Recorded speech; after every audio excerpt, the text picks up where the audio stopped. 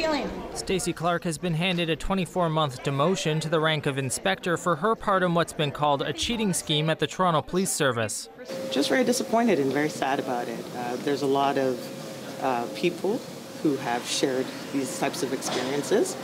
Clarke was the first black woman to earn the rank of superintendent at TPS. During the tribunal, she admitted that she provided confidential information to 6 black constables ahead of promotional job interviews in 2021. Her defense lawyer argued she wanted to help level the playing field against systemic racism within the police force. As part of her decision, the hearing officer acknowledged the presence of systemic racism but said it does not justify Clarke's actions. Clarke's lawyer had asked for a shorter demotion and an automatic reinstatement to the rank of superintendent.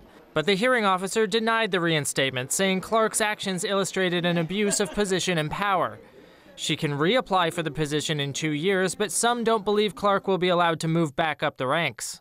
Unless they expunge all of this, Superintendent Clarke could walk on water for the next 2 years.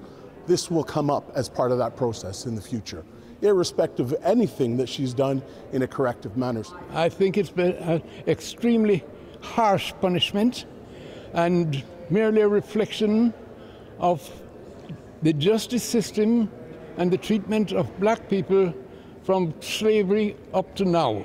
In a news release, the Toronto Police Service says it respects the outcome of the tribunal. The release also outlines how the service is actively working to address the systemic racism discussed during the tribunal. That includes reform of its hiring and promotional practices to ensure a diverse workforce and a working group co-led by the OPP to modernize how workplace issues are identified and addressed. As for Clarke herself, there's a lot of work still to be done. There's a lot of work that still needs to be done, and I'm confident that we'll get it done. She says she wants to move forward from the tribunal and will take some time to think about what's next for her.